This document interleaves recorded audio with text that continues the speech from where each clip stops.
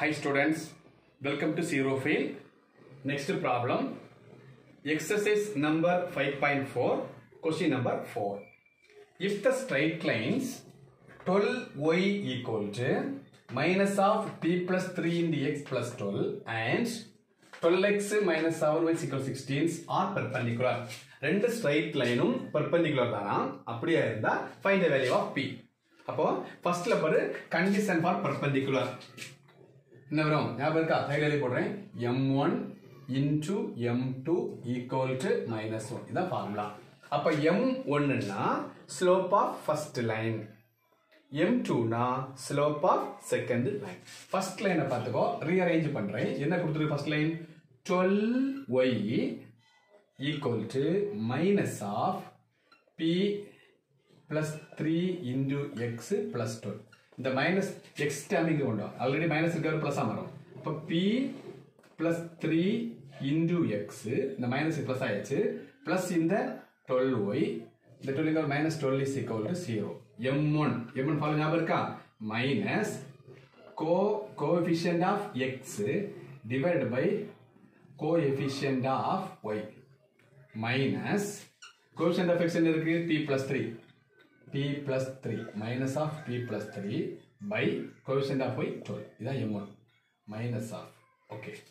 next m2 னா இது second equation என்ன கொடுத்திருப்பாரு second equation 12x minus 7y equal to 16 இது எங்க எடுத்துக்கோ அப்ப என்ன பண்ணலாம் m2 ஃபார்ம் என்னது minus coefficient of x is 12 divided by coefficient of y minus 7 cancel அப்ப ஆன்சர் என்ன வருது 12 by 7.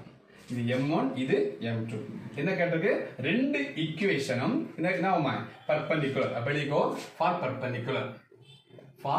perpendicular கண்டிஷன் உங்களுக்கு தெரியும் என்ன வரும் m1 into m2 is equal to minus 1 இப்படி போட்டாலே போதும் for perpendicular m1 into m2 equal to minus 1 அப்படினா m1 க்கு வேல்யூ என்ன இருக்கு minus of p plus 3 by 12 into m2 12 by 7 equal to minus 1